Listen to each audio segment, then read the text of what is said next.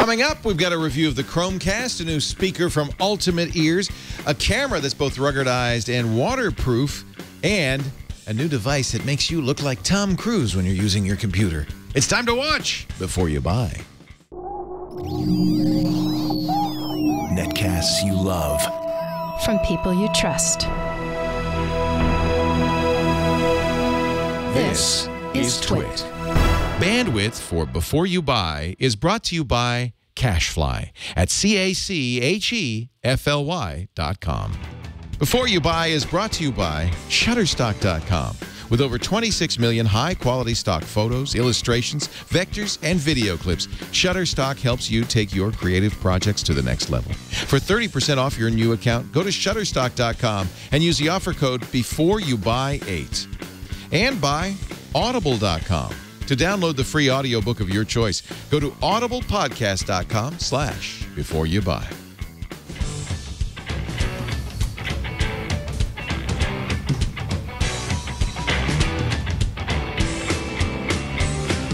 Hello and welcome to Before You Buy, Twit's product review show where we get the latest, greatest products and we give them to our staff, give you a chance to see what our staff thinks about them. I've also got the Moto X phone, the hot new phone from Google to take a look at. My official review coming up later on in the show. But let's kick things off the top with Chad Johnson, who is my producer and the host of OMG Craft, and the old redhead, we call him, because he's about 22 years old and his hair is red. What? But this is actually fun because Google came out with 3 new products in the last few weeks. Right. We already did the Nexus 7 last week. I'm going to do the Moto X a little later on. But we let you do the Chromecast. I have you know why? Because you won the race. I did. So whenever a new product comes out, we all race to buy There's a race to see who can get it first if none of us have gotten a review. And you yet. won. Yeah. And By the way, Jeff, can you move out of the shot? Oh, he's actually there. I have a little parrot. His name is Jeff Needles. He'll be leaving later for college. He did that on purpose, right? This is his last chance, right? Last before you buy. Yeah. He's going to review in just a second the Leap Motion. Yeah. But the Chromecast got a lot of excitement, primarily because of its very low price. Right. In fact, so low that it's sold out. Everywhere. You can't get it. Yes, absolutely. So what the Chromecast does is it actually does sort of twofold jobs. A lot of people will compare it to the Apple TV. And it has some functionality where you can sort of cast a screen or send a screen to the device. But really what it is its own standalone computer that can play content from different services. So the moment, things that it works really great with is YouTube, so your YouTube app on your phone or your iPad, or Netflix, same sort of deal. And Google Play Music and movies and anything you would have bought on Google Play. You can also, so that's one thing, is that it's a computer that can play those services. The dongle is a computer. And I don't have it with me because I plugged it in the TV. I plugged it in the TV. But it's like a USB key with a bulge at the end. It doesn't have a USB port. It has an HDMI port. Right. Because you're going to plug it into your TV. Right, because you're going to plug it into your TV. Yeah, it's made for the TV. Mm-hmm. So one way is to play these services. The other way is you can cast a screen, a tab in your Chrome browser to it, and that will sort of allow you to do everything else that you can't do through your mobile apps. You can watch Twit that way. So you could watch Twit. Yeah, it's like Apple's AirPlay kind of. Exactly. And on top of that, Google has released an API so that other people can write their own apps that will play directly from the device, and so you can watch it on your screen without having to go open up your laptop and find a tab and then cast a tab, which is very exciting because it works really great. So let me walk you through how this works. On my mobile phone, let me go ahead and start with YouTube. So I'm going to go find the YouTube app that I have, that I've always had on my phone. You're using an Android phone, but this works also on iOS? It does. Okay. It does. And it will also work on your PC using the extension, the Chromecast Google Chrome extension for Chrome. So the key to understand is that, and the thing that makes this different from Apple TV is that you're doing this from apps. Right. There's a limited number of apps now, but more will come, as you said, because Google's opened the API. There's an open SDK. The way to think of it is the apps that you've always had on your phone are now the remote control that you'll use for your Chromecast. So I'm in the normal YouTube app. This isn't some fancy Chromecast YouTube app. This is the normal app that I've always used. But somehow it magically got updated. But it just knows. So let me just go ahead and on the top, I have an icon for the Chromecast. Now, that only shows up, I should point out, if you have a Chromecast on the same Wi-Fi network as your phone. Right. So it doesn't, there is it's not always there. There's a tiny amount of setup, but once you're on the same Wi-Fi network as the device, that little icon appears. It's gone if you don't have it connected. I'll go ahead and click a thing and go ahead and cast it over to my Chromecast. Now, I have 3 Chromecasts in my house, so it will show all 3, and I can choose which one I want to cast. During the setup process, you can rename a Chromecast. I did. I have living room, gym, playroom, that kind of thing. And so I've named this one OMG Chad's Chromecast, and there, just like that. Wow, that's a YouTube video. This is a YouTube video playing on the Chromecast. Now, you know what? The quality's good. It is good. So what it will do is it will try to pull the highest quality that your Wi-Fi will allow. So this should be at 720, which is what we uploaded this as because we have a very fast internet connection. Now, you can turn your phone off. Here's the thing. I have this phone, and here's the demo that I love to do. It's not coming from the phone. You may think that the phone is the thing catching the YouTube video and then sending it over the Chromecast. But what I'm going to do is pull off the back of the phone and pull the battery out of the phone. It is completely dead, but the YouTube video is still going on behind me. That's because the Chromecast, as you said, is a computer. I think it's a good way to think of it. It's doing the work. It's its own device that is playing the media that you've sent to it. So truly, your phone and all these other devices are remote controls for the Chromecast. Now, let me go ahead and do something that's also really cool, is that it is cross-platform. So I'm going to use my iPad, an iOS device, to take over the Chromecast, and I'll also go ahead and show off another app while I'm doing it. Let me go ahead and open up Netflix, and I'm going to take over the cast. So over in Netflix, let me actually get out of the episode I was watching. Same thing. There's a little Chromecast button on the top. There's a Chromecast button here. It really wants to play that. It really, really wants to play Adventure Time. Let me go ahead and cancel and close the app. There we go. Sorry. So I'm going to go ahead and open up Netflix. Okay. And once Netflix loads in, because I just killed it. You closed it, Yeah, I just closed it. There will be the same cast icon that we had on YouTube. You broke Netflix. You know, maybe Netflix doesn't want to play with us. Netflix. So let's go ahead and jump over to YouTube. It'll come up. All right. Now, so this is on iOS. The YouTube app, you can do the same thing. So it actually says now playing up in the corner, and it says course MC Edit. Oh, so it knew that it was playing. It knew that it was playing, and I can go ahead and grab this. And you know what? I'm going to say this Chromecast, I don't want to cast to anymore. Let's go back to the iPad, and now it'll play the video. I don't actually still playing the video on the Chromecast. So you could watch it. I can watch it twice if I wanted to. I can't get enough of OMG crap. It's a good show. Right, exactly. Sure. Yeah. Let's see. There we go. So Netflix now works. So now let me go ahead and take over the device. There's the little icon up here. And so now I'm going to go ahead and take over the Chromecast here. And this is on an iPad. This is an iOS device. It doesn't look like a Now, this is one thing I have noticed with mine is that sometimes regaining control of an existing stream is a little tricky. But once you start playing something on the Netflix, so it was taking it over. You need to tell it stop, stop doing your casting. Now it still thinks it's playing YouTube. And let me grab it. There we go. Here we go. One other thing that's cool is Netflix is set up to play 1080p on the Chromecast. Yes. And if your bandwidth is sufficient, it really looks good. Right. So now we have it set up. It knows Netflix is the app controlling it. So I can go ahead and play a video over here. And instead of playing it on the iPad, it'll play it on the Chromecast. Now, the last feature that I want to show off is, and I actually have to turn on. Well, you know what? We're gonna let's watch. I like Happy Tree Friends. Can we just watch that? Yeah, it's Adventure Time. But Adventure Time. Same thing. Yeah. Let's just watch that a little bit. So because I really enjoy this. What's really cool is also if you were to turn up the volume, you have control of the volume. That's really weird. From my iPad, so I can turn it down. I can turn it up, however I want. So that's Netflix. That's YouTube.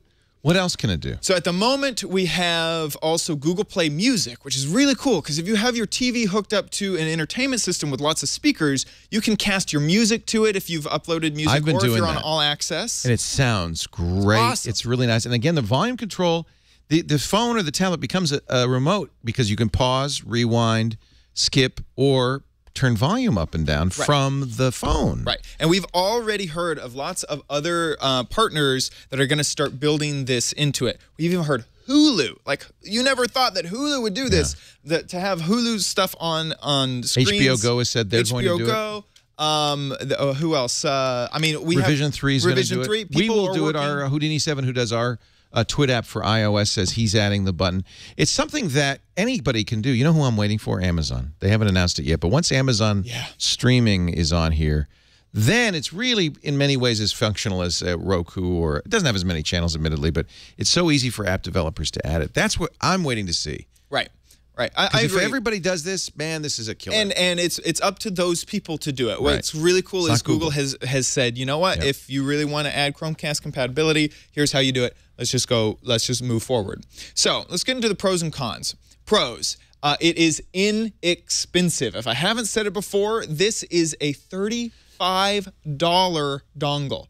$35 to have this added to your system.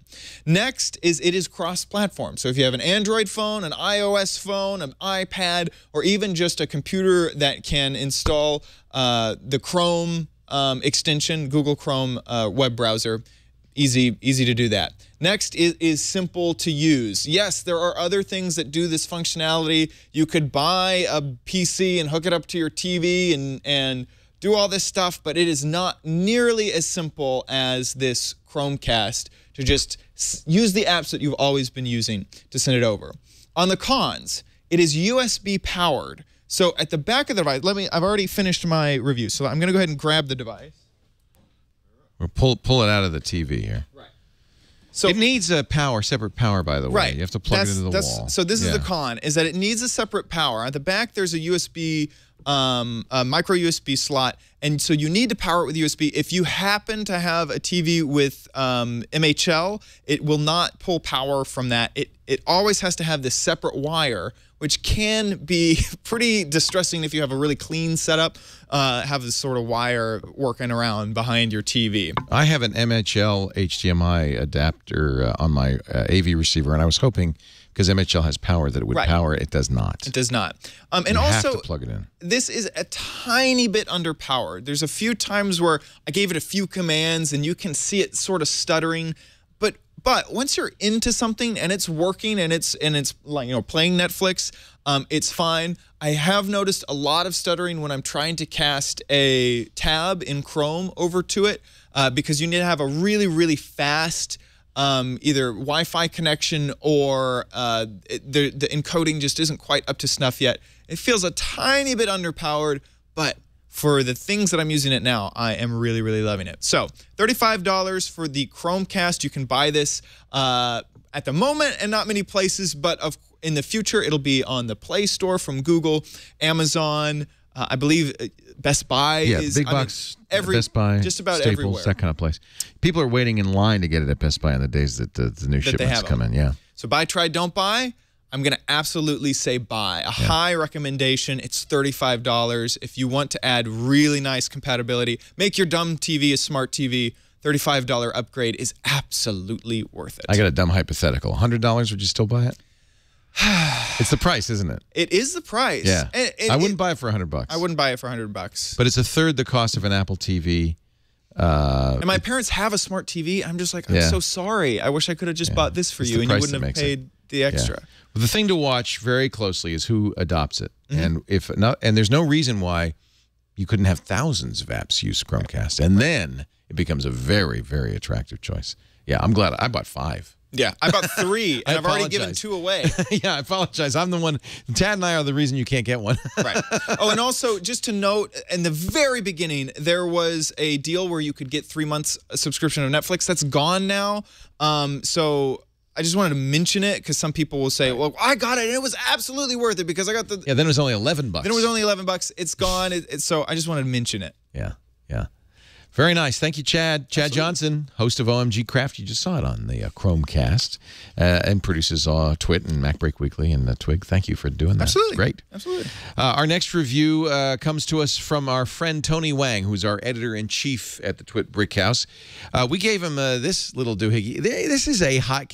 There are two really hot categories. Headphones and portable speakers. I guess people just like to take their music with them. This is the Ultimate Ears Boom speaker. Let's see what Tony thought. I'm Tony for Twit and Before You Buy, and today I'm reviewing the UE Boom portable speaker. The UE Boom is a speaker that's designed and targeted toward people with active lifestyles, and that's why it comes with a little hook ring on the bottom, and you can hook it on your belt, on your keychain, on your backpack. It's got 15 hours of battery life and it only takes 3 hours to charge. And with 88 decibels of sound, it's powered by two 1.5-inch drivers and two 2-inch passive radiators. I don't even know what those radiators are, but they work really well. The speaker is supposed to deliver 360-degree sound into your room and wherever you are, but I do notice, depending on which way the speaker is pointing, it's more like a 330 degree instead of 360 degrees. Now, this is designed for iOS devices, iPod, iPad, iPod Touch, but it's got a feature that it's not supported for iOS, and it's the NFC, and that's why I really wanted to review this, because I tried it out with my Nexus 4, and after the initial pairing, the NFC works superbly. I can have my phone Bluetooth turned off, and all I have to do is tap it against the speaker, and it will turn on the Bluetooth. Out of the box, it comes with a wall plug and a USB cable that's tangle-free, so it's flat like a noodle. Another feature that the UE Boom has is that it's liquid level 4 protection. I don't really know what that means, but the material on this speaker has some sort of water resistance. So if you spill some water on there, if you're riding your bicycle in light rain, that should be okay. It also comes with a really well-developed and easy-to-use app for your phone. So you can actually have a party mode or double up where you pair two of these speakers together, and you can actually set them as either stereo or left and right speaker. Now, unfortunately, you can only have 2 speakers. I would love to have like 10 of these and just have a house party. Pro of the UE Boom, great sound recreation, is definitely loud enough to fill a small office room, let's say 15 by 15. And having 2 of these, you can fill up a really big living room with music with no problem.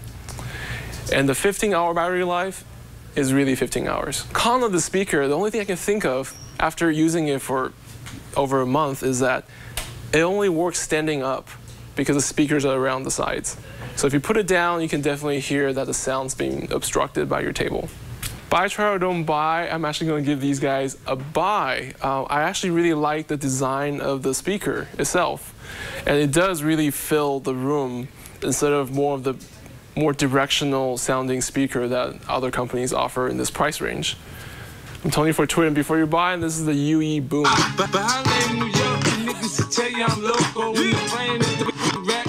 I couldn't stop it. That's awesome. I can't turn it off. Thank you. All right. Well, that it was works. I actually paired that and got it working while he was doing his review. Yes, you did. So there you go. And I like the little bongo sounds. So I have to say, though, this reminds me a lot of the Jambox and a lot of other devices. A very hot category right now. It is. What do you think? Is there one that's better than the others? I like that one because it comes in pink. It's really, it boils down to that. Shannon Morse will join us with her review of a waterproof phone in just a little bit. But before we do that, I want to thank our friends at Shutterstock.com for supporting Before You Buy. Shutterstock is a great place to go if you make videos, if you blog, if you need images, videos, vector graphics, or anything, any kind of royalty-free stock media. This is the place to go. First of all, the best search engine. Just awesome. You can even add not just things, but like colors or emotions or genders in the search tool. Find exactly what you want, and believe me, with over 20 million, actually it's more like 26 million now, high-quality stock photos, illustrations, vectors, and video clips, is sure to have something you want. They add as it says 10,000 images a day right here, but actually if I look at the site, it's more like 20,000 images every day. Always something new. You could choose individual image packs or a monthly subscription for the best deal. I have the 25 image a day subscription. Great for publications. We use it. We use Shutterstock all the time. Download any image in any size. You pay a single price. That's what royalty-free means. Use it in any medium you want. The search tools are great. The spectrum tool's nice. You could say, I only want to see blue sharks. And I only want to see red sharks. And you can, once you set up an account, and I want you to do that because it's free. You don't need a credit card or anything. Once you set up an account, you can save these images to your Lightbox. So you can kind of collect images, share them with other team members too. Great for inspiration. And if you've got an iPad, you've got to see the Shutterstock iPad app. Won a Webby Award for being faboo. Well, that's technically the term. I think it's just wonderful. If you use images, if you use video, if you're a creator, you'll love Shutterstock. By the way, truly global. They're all over the world. Multilingual customer support, dedicated corporate reps, full-time support throughout the week. There's so many great reasons to try Shutterstock. You don't need a credit card. Just start an account, begin using it, create a Lightbox, share it with the friends. If you decide you want to buy an image or an image pack or a subscription, use the offer code before you buy 8, and you'll get 30% off any of those packages. That's why that annual subscription is such a good deal. 30% off. You do need to use our special offer code before you buy 8 for the 8th month for August. Before you buy 8. That's all one word. Shutterstock.com. We appreciate their support. And personally, I appreciate all their great images. I just love it. We can do all of our reviews if you want to see them in a number of ways. You could see audio or video at our site, twit.tv/BYB, twit.tv/BYB. But we also have a great Before You Buy channel on YouTube where each of the individual reviews can be downloaded. Sometimes the full, longer review, because we sometimes edit them for length to put them in the show. So go to youtube.com/beforeyoubuy. And take a look. Everything's there. It's a great way to share a review. If you say, hey, you should buy this, you want to recommend it, just send them a link from our YouTube channel, youtube.com/beforeyoubuy. Our esteemed producer is the great Shannon Morse, just back from DEF CON. You can tell the I'm hacker convention. Very tired. Was it fun? It was, yeah. Lots of late night parties, and we did really well at our vendor. Hack 5 had a booth there. Yes, we did. It was Were you selling like hack stuff? We were selling Wi-Fi pineapples. They're penetration testing equipment. Yeah, that's cool. Yeah. Oh, that's neat. Yeah, we're very proud of what we did. And we sold out on the first day of some of our products. Yeah. Wow. It was crazy. That's awesome. So you can catch Shannon on ThreatWire, which is at youtube.com/techfeed. Yes. And, of course, on this show. And we let you, because you get to decide who gets to review what. Review the Sony Cybershot TX30. This is a ruggedized, waterproof. Look at it. It's very cute. Isn't it adorable? Also in pink. It comes in a bunch of different colors. Or is that pink, red? Blue. Yeah, this one's hot pink. It also comes in a pretty black, and I believe there's a white one as well. And it looks very nice. It's got a nice design to it. It's a sport camera. It's a sport camera. It's ruggedized. So they say that it's dust-proof, waterproof, shock-proof, and freeze-proof. I tested out the waterproof. It does work underwater. You can shoot underwater with it? You can. You can even shoot video underwater, which is very interesting. So I like to call cameras like this brat cams. Brat cams. These are the kind of cameras that I would buy for my little sister. Yeah, for brats. Who tends to throw things and drop things and break things.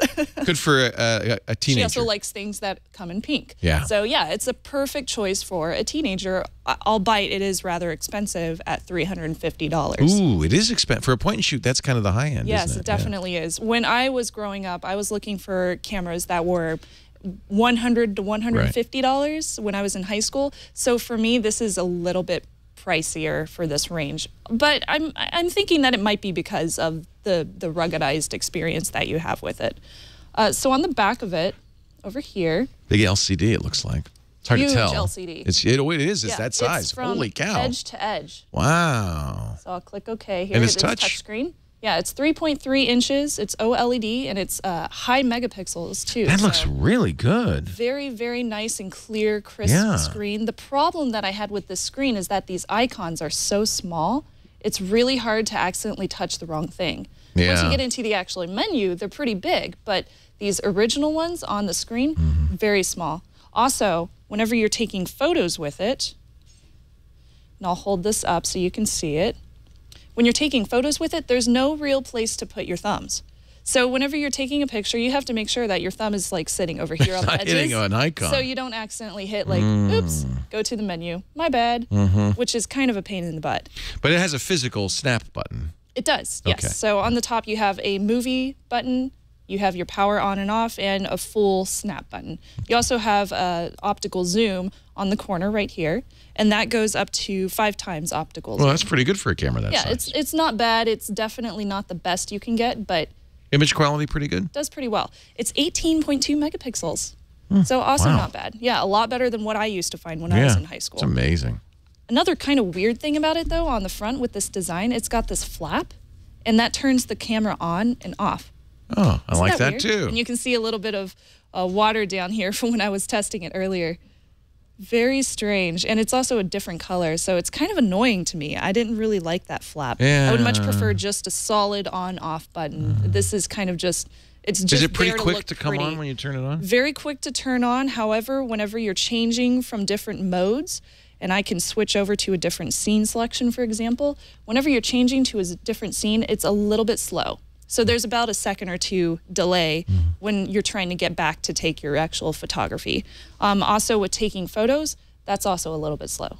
Oh, that's not good. Oh, yeah, that was. Processing, beep. Oh, that was a while. Okay. This may be because on the bottom, Is that only when you're in scene mode or this is in any of them. in any mode? Okay. Yeah, any modes, it is still a little bit of a delay. The bottom of it has a micro SD card, which you can use in here. And then, of course, the Sony battery. Right. It doesn't take long to charge it up. They come with a little USB cord so you can charge it up. And I had mine charged and ready to go. The battery does last a long time, though, several hours on end with nonstop flashing and nonstop recording.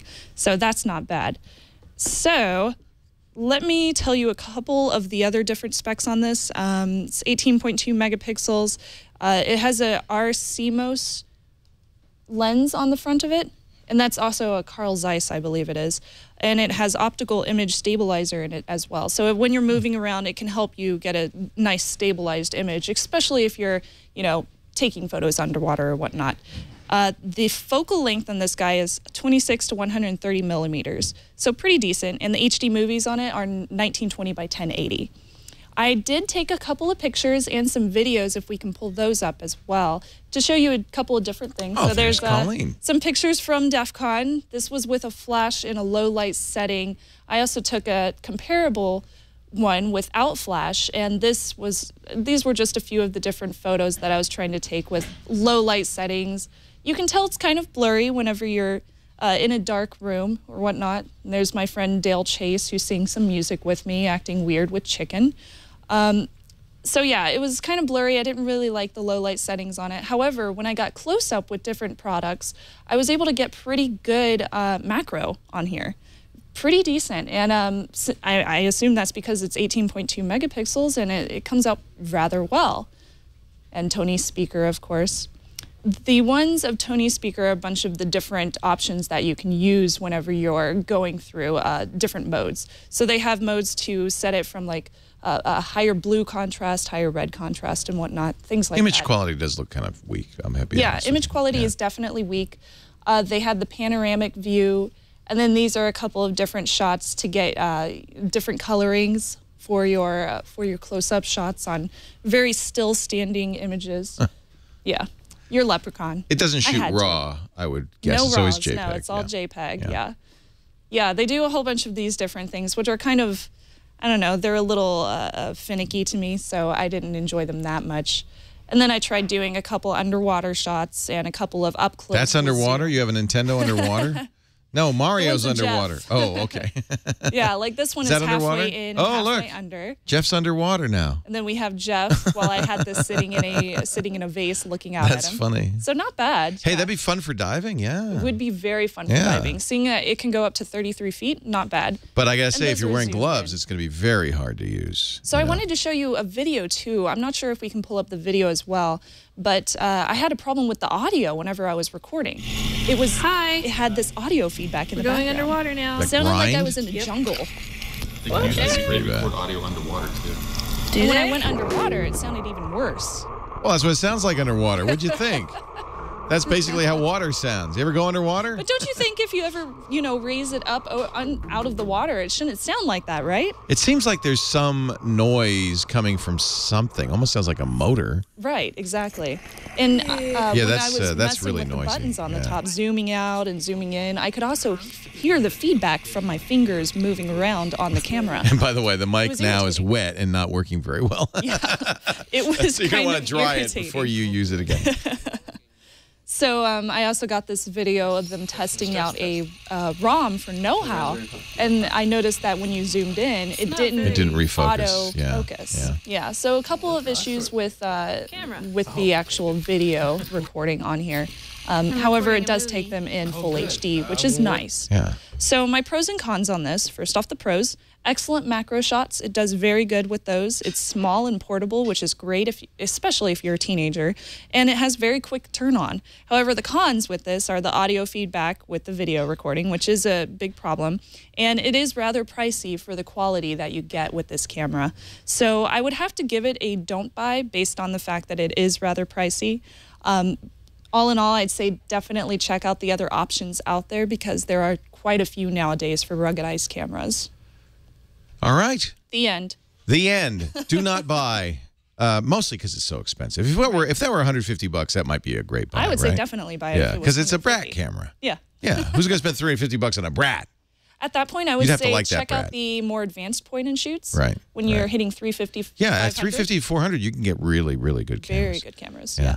Thank you, Shannon. Shannon Morse produces the show for us. I'm going to take a walk over.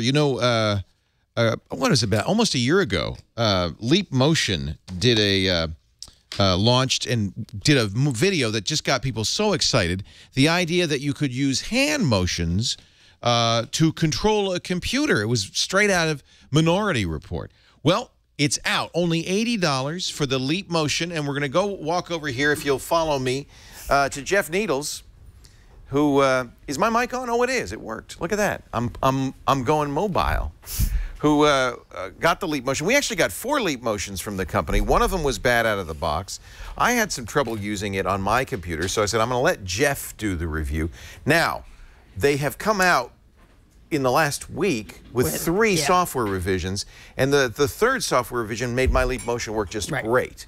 I never had a problem with it. It does work. Now, there are some caveats, but we're going to let Jeff show us. First, this is it. Yeah. It's kind of cool looking. Little device right here. It's just a little, and is this a camera pointing up? It is 3 sets of infrareds that are tracking your fingers. Okay.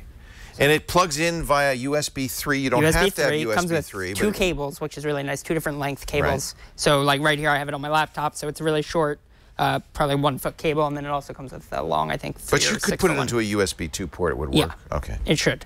It does diagnostics. If it's not, it can check for bandwidth over the USB and such. It also has software, which you download from the Leap Motion They website. have what they call the Airspace, which links to their own little app store. Which it's a store? Yeah. They have both free and paid stuff. Well, that's an important thing to mention.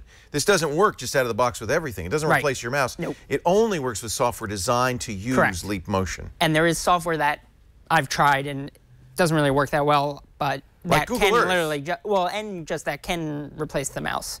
Okay. So you can see right now, it's kind of freaking out. Because of where we are in the studio, it's going also crazy. It thinks you're doing stuff. Well, there's also, it actually gave me a message that said external infrared light detected, so it's compensating. Right, so we're going to turn the lights down a little bit. Yeah. Now, it does work as a user interface device even without the apps? You download an app to do that. For Mac, it's called Touchless, and then there's also Touchless for Windows. So that's why you can do things like expose with your hands. Right. Wow. What I'm using is actually a really cool app called Better Touch Tool, and basically if you look at it. Is that from Leap or somebody else? From somebody else. It's third party. So can you take my screen?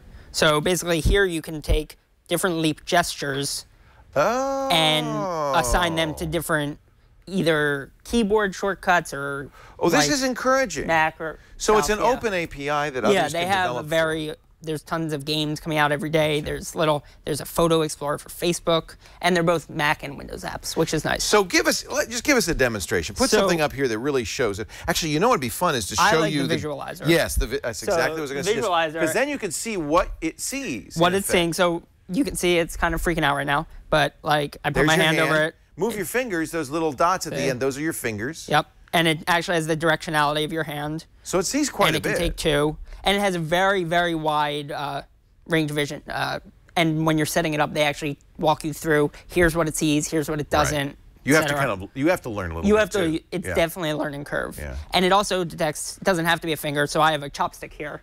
Oh. And I'm being very So you could use that to draw with. Yeah, so they have some drawing apps. They were not free, so I didn't get But them. we should point out, you see it's having trouble with bright lights. Right. It can have trouble with cuffs. You can't wear your wristwatch. I had to take my watch off. Because it sees the reflection off the watch? Right, and it tells you all these things, which is nice. And it also tells you if there's smudges, it can help you recalibrate it. So it does help you when there are issues, but there's just, it's very frustrating sometimes. Now you're using it with a Mac, but it also has a Windows version. Yep, most of these apps actually have Windows versions. Okay. So I'm gonna open, there's a New York Times specialty app. I don't know why you would ever want to, but if you see in the bottom left. I saw the New York Times. Can you like tab through the paper? Yeah, so I'm gonna tell Better Touch Tool not to do anything for this app because it has its own leap motion. Okay. So it has twirl finger left to right to scroll, and then you press and hold. Wait a minute. You don't just go like this. You have to go. Yeah, see? That's stupid. You can. Why can't I just go swipe? You can. So if you go fast, it can go through them quickly. That's why they do this. It's a little easier to see that. It's more than it is precise like that. also. Yeah. But look at. And then this is not fun. If you want to read a newspaper doing this the whole time, that's not fun. It's really not. No. But does your hand get tired when you use this thing? It actually hasn't been because I haven't been using it that much. Yeah, but if you read a whole newspaper like that, you'd want to have an ice bath. There are lots of games. There's the app that was very popular on the iPad and the iPhone, Molecules, is on here now for this. So, and that you can actually rotate them. Yeah, this is another one where it's similar to the way smartphones and tablets are because there's no consensus on user interface design, so it's kind of hard. And if the app doesn't tell you how you're going to use it, like I have no idea what I'm doing right now. Gesture-based interfaces are brand new. I have no idea what I'm doing. It's the same reason people have trouble with Windows 8. It's like, well, I don't know what the standard is yet. Right. My favorite gesture, actually, the most useful thing I have is that I can clap and have it hide everything.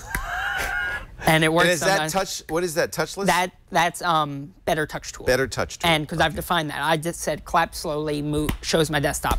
But then 5 fingers, I go through my spaces. Oh, that's all right. And then I can go I should point out you can do that in your trackpad too. Right. But if I'm over here and I can you're just going like this. Yeah. You're sitting back. You're enjoying. And another thing, actually, I found a pro tip is that if you're doing something like left to right directional, you actually want to go left to right and then go close your palm, and then or else it's going to think you're going back the other way. And I had so many issues with that. Okay, let's practice, everybody at home. So you do this, close your palm, come around. Right. Don't go this, or else you'll just go back and forth. Go back and forth. Right. This, close your palm, go around. This, close your palm. Just do it with me, everybody. Cliz. All right, that's good. We got an instructional video on. Yeah. So pros and cons. Basically, the way I looked at this is it has a lot of potential. Yeah. Especially what I. Well, everybody was excited, especially at the $80 price point. Right. It's only $80. This is the future of user interfaces. People thought. I think it would be really cool if they got a lot of them, so you can actually have a real 3D space. This little thing, although it has a very wide vision, it's not the whole thing. Yeah. So if I could if it's a lot around the edge of my laptop and I can reach in and do stuff, then I'm like Iron Man, then I'm happy. The story behind it is the guys who designed this, one of them was a 3D modeler who got really tired of trying to use a mouse to do 3D modeling. He was used to working with clay. Yeah. He wanted a way that was more natural to sculpt. This might be it. We're eventually. Not there yet. Not yet. Yeah. And it's, so that's definitely a pro, is the potential. The apps that are available and that are being developed seem really... Stop clapping. I'm trying. They seem really, some of them well thought out, and things like the Better Touch Tool. If you talk with your hands, this is a very poor choice. Yeah, I know. So the Better Touch Tool is one app that makes it actually usable. Yeah. Things like that. So the apps are definitely another pro. Right. And the physical size of it, I can just keep this in my bag. It's real easy. Yeah. And it's not like being obtrusive like the Kinect is or something similar. It's actually, if you think about it, quite remarkable. It's really a little small. device. It's USB connected. And it does diagnostics. It recalibrates easily. It's We should give them props for innovation, for really trying something, for making it a very affordable product. And it's new. But on the cons, I found it frustratingly sensitive. Yeah. Because I can't keep it hooked up all the time because I'll be doing things and it'll think I clapped. Right. And then all my windows will go away. Right. So I can't, it's too sensitive kinda. Do you talk with your hands, Jeff? Sometimes. Yeah. But it's cool. It's like, oh my God, the boss is coming. Right. Don't show him. Ah, the boss gesture. Yeah. Or you. Oh, boss, I'm so happy to see you. But then, or if you want to keep like Ladies and under your gentlemen, desk. The boss is here. Keep it under your desk. You can maybe do this. Yeah. But that and I had another con. I was wondering why people kept clapping when I walked into the office. Yeah, they want to hide their windows. The other con is definitely that it's not intuitive. It's very, if anything, it's probably unintuitive at this point. But that's just the thing with gestures. So I'm gonna have to give it a don't buy. Yeah. Like it's just for even for $80, it's just not worth it at this point. It's to me like the Oculus Rift and a lot of things where it is certainly the future. You know, there's going to be this is a very interesting innovation, but there's no reason why you should be a guinea pig. Yeah. It's not going to be something that's really particularly useful to you. If you want to take a look at what the future might look like, great. It's cool if to you've play got $70 with. to throw or $80 Cool to to play away. with. Definitely not ever going to I'd be agree with used you. in everyday Yeah, life. I do not buy. Yeah. On the don't Leap buy. Motion. But which is not to say, and Leap Motion guys, don't be discouraged by that. It's not to say it's not great, it's not an innovation, it's not exciting. It's just most people just don't need this. For right now, it's not going don't to buy add it anything right now. to your life. Say it's clap. Okay. Very good. Clap on, clap. Can you teach it to do wax on, wax off? You can. You can do like a 5-finger twirl, basically. All right. Pack it up and get out of here. That's Jeff Needles, who will be gone as of next Tuesday. We've had him since January. He's been first an intern and then an employee for the rest of the summer, our co-op. We really thank you for being here. Great job. He's going back to be a senior in business at Northeastern, and we will miss you, Jeff. But you know, a standing invitation. Come back anytime. And thank you. We'll offer you a job because we like you that much. All right. Before we go on with the final review of the evening, which is the hot new phone from Google, the Moto X. Let me talk about Audible.com. I certainly don't have to, I don't even have to look at my notes because I've been an Audible fan, a customer for 12, 13, 14 years now. No, 13 years now. I'm such a huge fan. I joined Audible in, I think it was August 2000. And I have been listening to audiobooks ever since. Not just audiobooks, but lectures. They've got the great courses, comedy performances, radio shows, anything that's audio. Audible's got it. Over 100,000 titles, and so enjoyable. It's a great way to get history. You know, I listen to history books all the time. A great way to read fiction, science fiction. They've got everything. And look at the new Neil Gaiman novel, The Ocean at the End of the Lane. Neil himself reads it. It's fabulous. Now I'm going to tell you how you can get any Audible book free. Or almost any Audible book. Some of them are 2 credits, but you'll get a credit for free when you go to audiblepodcast.com/beforeyoubuy. You'll be signing up for the Gold plan. That's the book-a-month subscription. Definitely the most economical way to become an Audible listener. But your first month is free. Your first credit is free. Cancel anytime in the first 30 days. You'll pay nothing, but that book is yours to keep forever. And look at Ready Player One. Will Wheaton narrates that great Ernest Cline book. Oh, it's so good. The Steve Jobs biography by Walter Isaacson. You're going to learn, you're going to be happy, you're going to be entertained. There's just a world of wonderful listening awaits you. Please give it a try. Just do this for me. You will thank me later. audiblepodcast.com/beforeyoubuy. I'm just finishing Peter F. Hamilton's Great North Road. It's a science fiction mystery. I'm really loving it, but it's long. It's like almost 50 hours. It's taken me forever to get through it. You know, with Audible, you kind of like long books because you're like, I'm immersed in the world. All right, let me talk about the phone that just the whole world was waiting for. In fact, so much attention, so much hype around the Moto X phone that I think a number of people, especially geeks, were very disappointed when they finally got the story on the Moto X.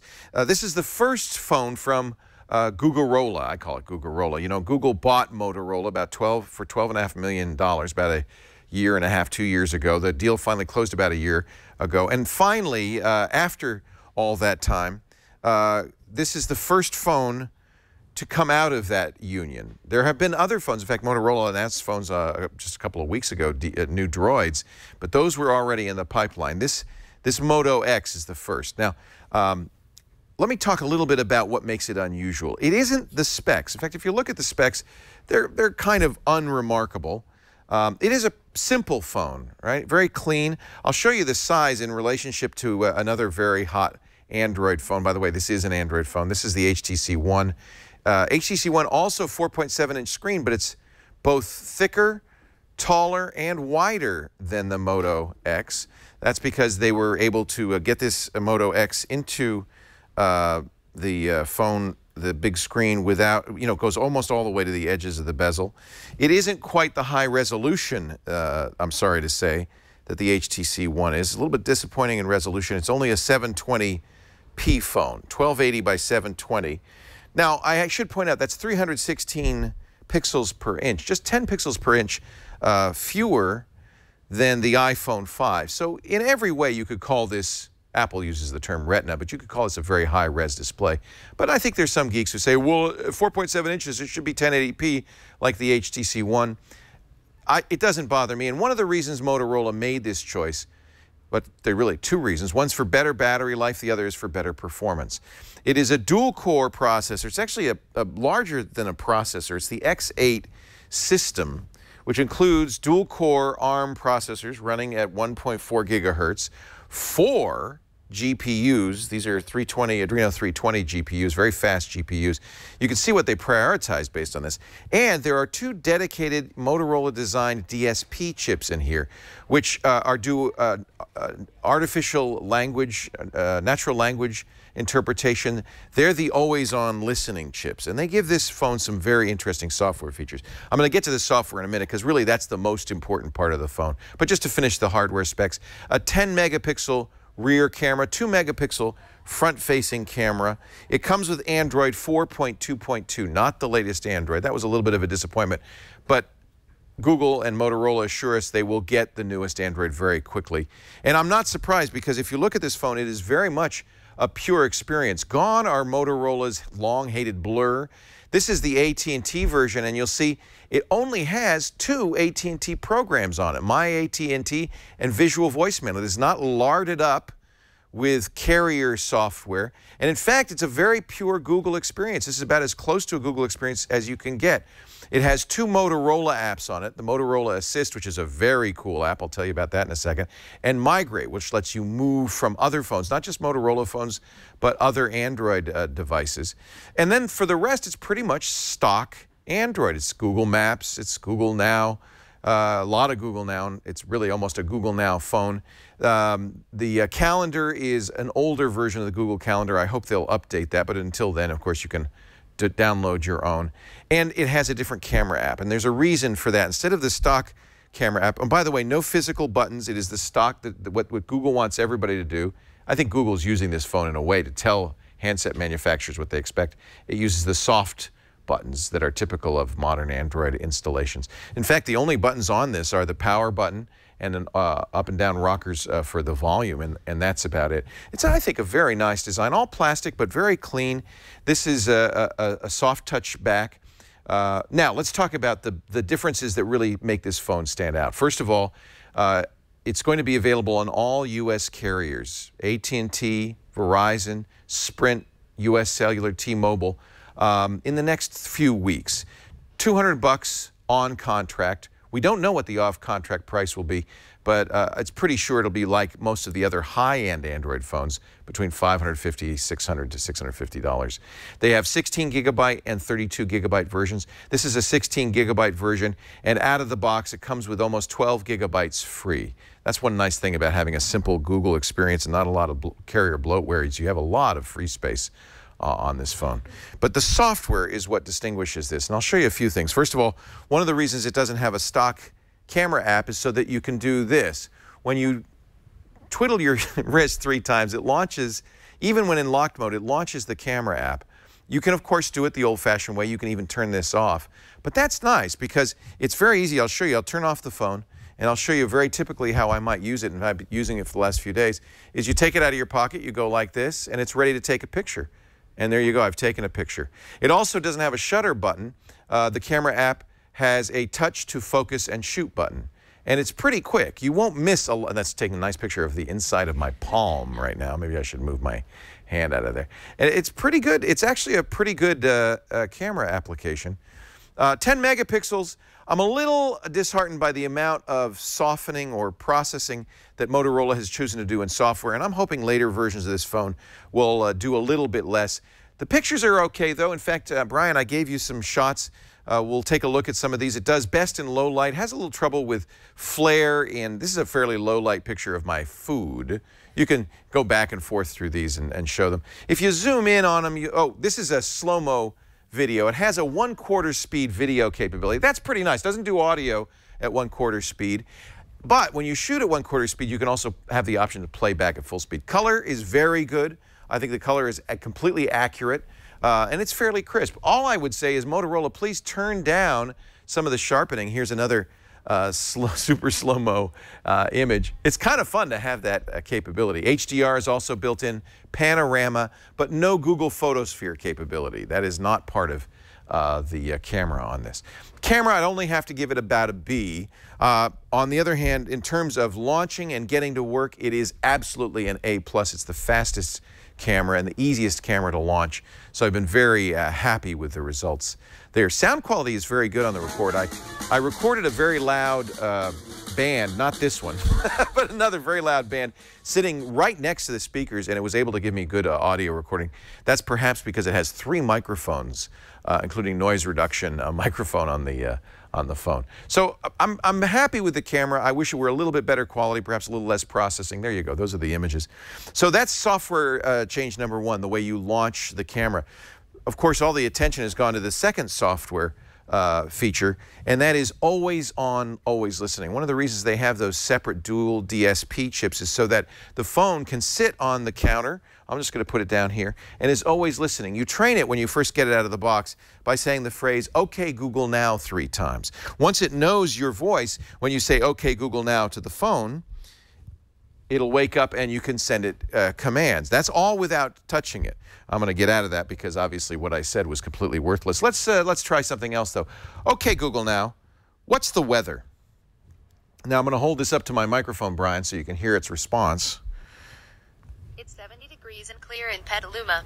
So it knows where I am because it has GPS, and in fact understands the query and speaks to me the answer.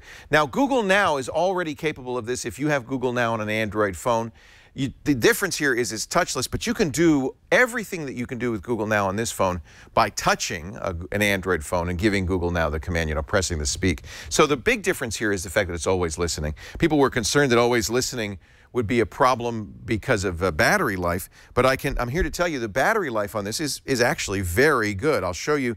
I unplugged the phone this morning at 9 a.m. It is currently at 67%. I don't have the battery saver on. And let me see if I can show you this. So we've been on for 8 hours, 3 minutes, 31 seconds, and we're more than half. And that's been my experience, 16 to 18 hours of battery life. And in fact, this is with the screen on quite a bit. I was playing with it an hour and 6 minutes. So excellent battery life on this. Do not worry about it always on depleting the battery. It does not. And Motorola worked very hard to make it do that. So it's always listening. You can give it Google Now commands. Okay, Google Now. Oh, it's not hearing me. Okay, Google Now. What is sugar? And just like Google Now, it will go out, it'll do the search, it'll come up with the answer, and it will speak it to you. Especially sugar cane and sugar beet. Not perfect, but kind of like Siri, it is a great, exciting way of taking the first steps towards having a computer you can talk to and respond to you. Never touching it is great. Doesn't kill the battery life. I like the camera. But let me give you the pros and cons. I know I'm going on and on, and I've taken notes here, so let me just read them to you. The pro, obviously, is that always listening to Google Now is great. You can even say, when I'm in the car, I want you to read text messages to me, let me know who's calling, respond via voice. It's a really great phone for driving around, and it knows you're driving around. Based on the fact that you're moving at a certain speed. The camera launch and shoot, I think, is the fastest I've ever seen. The customizable design, I didn't mention this, AT&T is going to have the ability to try 17 different backs and a number of different accent colors. That's at AT&T exclusive right now, but eventually will be available on the other U.S. carriers. Battery life's very good, and it is a very pure Google experience. I was hoping for a Nexus phone. It's about as close as you can get, but that brings up one of the cons. They're shipping it with an older version, alas, of Android, 4.2.2. They do say it'll get 4.3 pretty quickly, but in that respect, it isn't exactly a Nexus phone. The camera quality, not as good as I'd like, and I have to mention the price. It's $200, which, you know, for a lot of people who are very spec conscious, seems to be high for something that is really more akin, say, to a Nexus 4. In fact, this reminded me a lot of the Nexus 4 phone in many ways. Another negative, of course, no removable SD storage and no removable battery. I think that's becoming less of an issue. I wish it had Qi charging, the wireless charging the Nexus device has. Does not, and I think that's because they wanted to have as much room as possible for a battery in here. It is, on balance, though, a competent, really competent, very nice phone. One more negative for our international viewers: North America only. It will not come out at all, as far as we know, around the world. Motorola says we have something different for you in other nations. I'm going to give it a definite buy when you compare it to the HTC One, the Galaxy S4, an upcoming unknown iPhone 5. It is in that category. If you're heavily into Google now, or you want a pure Google experience, I think that's a very strong recommendation for this. And I have to say, one of the things that makes this phone desirable is how it feels in your hand. And until you've held it and used it for a while, it's hard to appreciate really how good this phone is. This is a phone that Motorola very clearly has designed not for the spec, you know, fanciers, but for people who want a functional phone, a phone that does things that is useful. I've really just scratched the surface of what this phone can do. There's a lot more, but I've run out of time. So there you go. In my opinion, a definite buy. In fact, I will buy one when I can a little later this month on the Moto X from a carrier in the U.S. near you.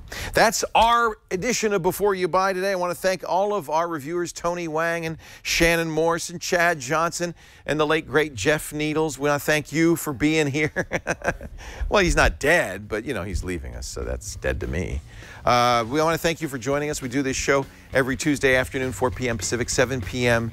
Eastern Time. That's about 2400 UTC on twit.tv. If you can watch live, I appreciate it. But if not, on-demand audio and video available, as always, after the fact, twit.tv/BYB or on YouTube, youtube.com/beforeyoubuy. Email us with your recommendations, your suggestions, your desires, byb@twit.tv. I'm Leo Laporte. Thanks for joining us. Remember, you got to watch before you buy. See you later.